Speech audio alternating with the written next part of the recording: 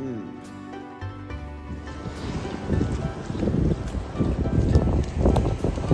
You got your seashell?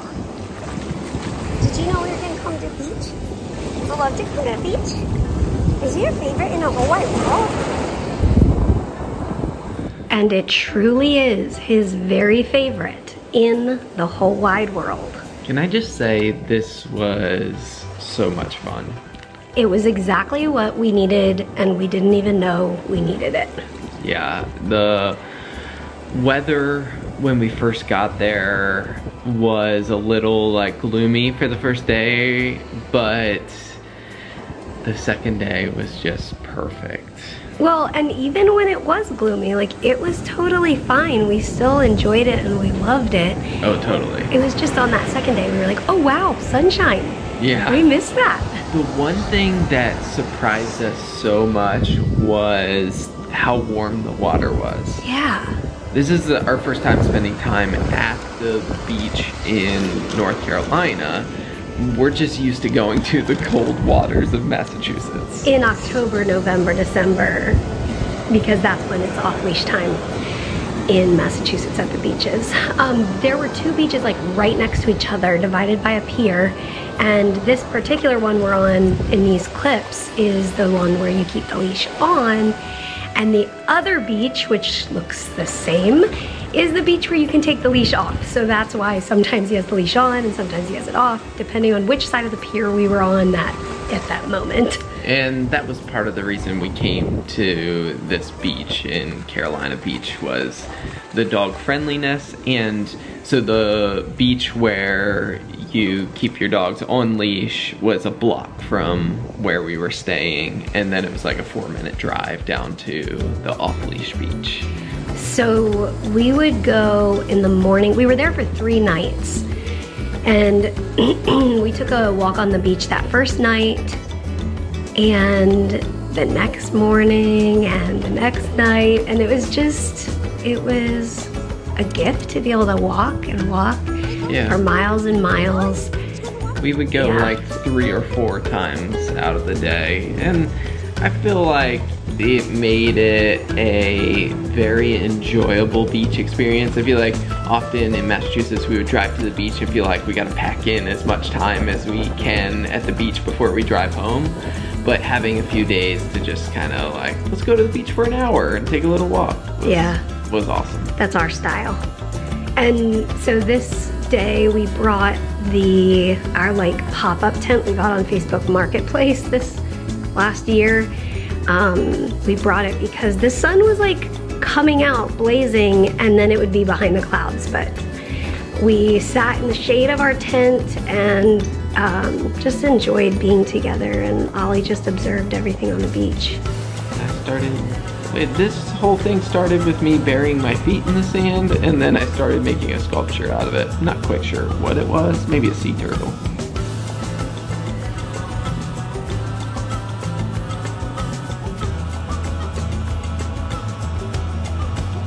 We went to this restaurant, and when we walked in, there was a license plate on the wall that said, it was like an abbreviation, but it said double lung.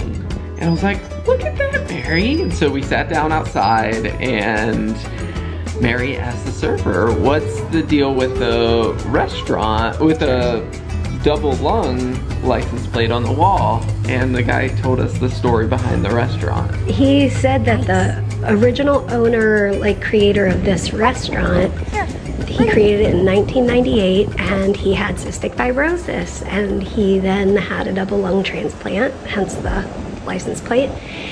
And he has since passed away, but his restaurant is still here. It's called Michael's Seafood, and his recipe for like this award-winning chowder is still being served there, and we had it and it was award-winning. It was amazing. And so it's just really cool that we ate out like twice while we were there, and we just happened to go to this restaurant that had a cool CF connection. And I found myself like, oh, here I am in this legacy of this guy with CF, and I like felt like I was gonna start crying multiple times. I don't think you knew that, Peter, but I was like, this is cool and Weird. it felt kind of weird, but cool. Yeah. It was good. Yeah.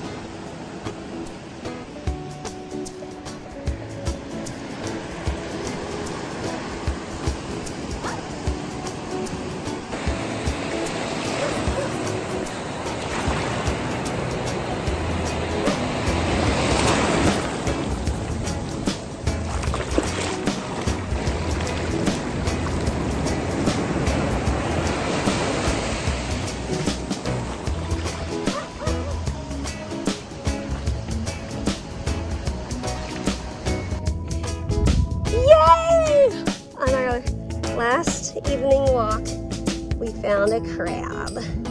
I really wanted to see a crab. Hello? Come here.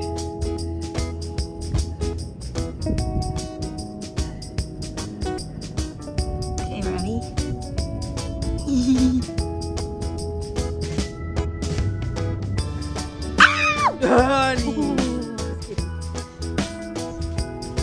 That's hilarious. What is? Peter! What? What's hilarious? You get the part about his eyeballs being a mile high? No. His eyeballs were like this. Oh, is that right? Yeah. The next morning we packed up. The birds! I know. It was like the perfect moment. We packed up our apartment, little studio or whatever it was, and we made it to the beach just after the time of sunrise, but there were clouds, so we basically got to see the sunrise, and it was beautiful. It was really just, okay, let's go back. Like, let's get in the car right now.